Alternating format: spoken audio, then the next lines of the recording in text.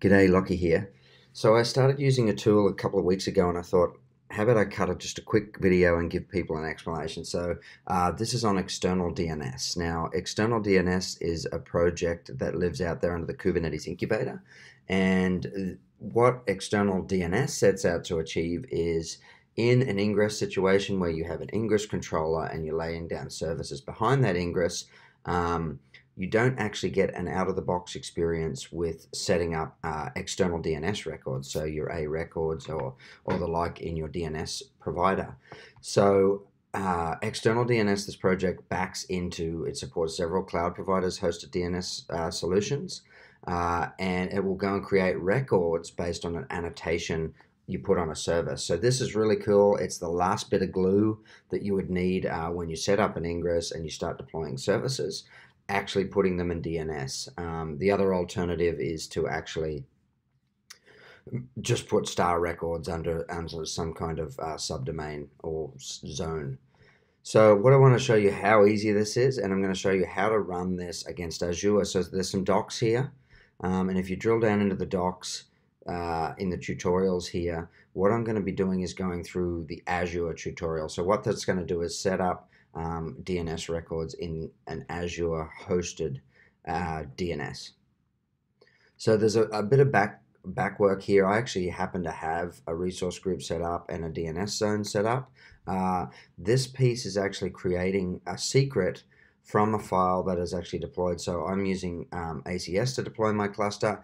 This file should be present on that system. You can grab it from there, but this just has some credentials, which provides the ability to actually make the change, gives you the right credentials.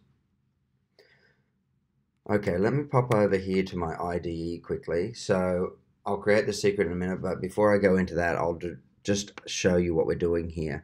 So external DNS deployment. So we're pulling this container, and we've got a couple of args here. So we're saying the source is coming from a service, so that's a Kubernetes service record. So go and look at the services. I've put a domain filter on here. This is totally optional, but all that's doing is giving me an extra safeguard that I can only deploy new records using this tool to az.astrato.io. The provider, obviously I'm running it on Azure, so I want to use the Azure provider code, and the resource group here, so I've actually pinned it to a specific resource group. This is also optional, and then we mount the credentials in there. What I'm going to be deploying is a simple Nginx service and deployment. So here's the deployment, nothing new here, and here's the service. The only thing that this external DNS control loop is looking for is the existence of these annotations, and based on these annotations it's going to go and create a record. So I'm asking external DNS to create a record called nginx.az.astrato.io. Before I actually go into the demo, because I don't think it'll take too long, here's the setup of my astrato.io, and I have a couple of records in here, and I've been playing for this with this for a while, so you can see another one that's been created with this heritage value here under a TXT record. So I do not have an Nginx record at the moment, is what I'm trying to illustrate. So if I went to nginx.az.astrato.io, I'd get an NX domain currently. Okay, pop over to the terminal here. So I have a clean ACS engine Kubernetes cluster. Let's just get the version. So I've got a 172 cluster here. I actually have RBAC off at the moment. I do not have RBAC on, so just for note there. But I'm sure you could pin this down with RBAC.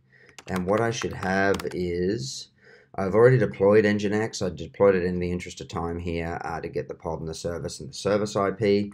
So let me grab the service as well. So you can see that I have one pod running and I have a service with this IP address. So what I'm going to do now is to create,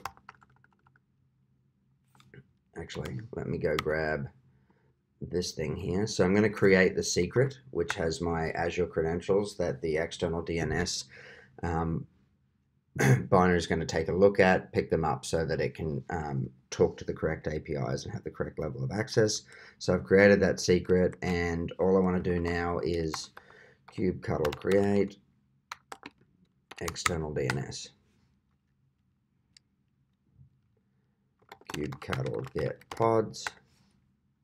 So I've created that external DNS deployment, And let me just grab the logs here.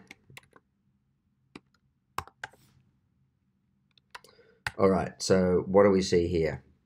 So we see that it's come up, it's showing you all the arguments, the modes of operation it's running in, and you can configure a bunch more flags. For example, you could put an owner ID on the TXT record or some prefixes so that you could write some more information into DNS. I'm connected to the cluster, so I'm connected to the Kubernetes API, which is great. I need to access to that to see that annotation under the service. And I've seen the A record here. So I've updated an A name record called Nginx to this address under this zone. And I've also created a TXT record. Fantastic, exactly what I'd hope you'd do. So we can see now we have an A record here with an IP address. We have a TXT record showing who indeed created this. So I should be able to go to nginx.az.estrado.io. Fantastic. So in one fell swoop, all I've done is added that annotation to a service. It's not behind an ingress in this case, but you could well put it behind an ingress. And now we actually have an external DNS record, which kind of rounds out the whole experience. I get a public IP with the load balancer. Under Kubernetes, I want to tie that public IP to a DNS record because obviously I'm not typing in IP addresses for mass consumption there. Now, I believe the same is true if we, let's go back here. If I was to kubectl delete Nginx, the Nginx deployment and service, if this disappears, this should reconcile. So this is running in a loop. It'll say that it no longer exists and that I'm going to delete this, right? So you get a nice rounded out experience. All right, so yes, I'm deleting the A record, I'm deleting the TXT record. So fantastic. Let's go take a look. Those records are now gone. So that kind of rounds it out. It's really that simple. You just configure the provider and put annotations on services. This runs in a loop. It detects those annotations and goes and creates the corresponding records in your cloud provider DNS. So that's all I wanted to show. It's a fantastic tool. Props to the people that wrote it. And thanks for joining. Cheers.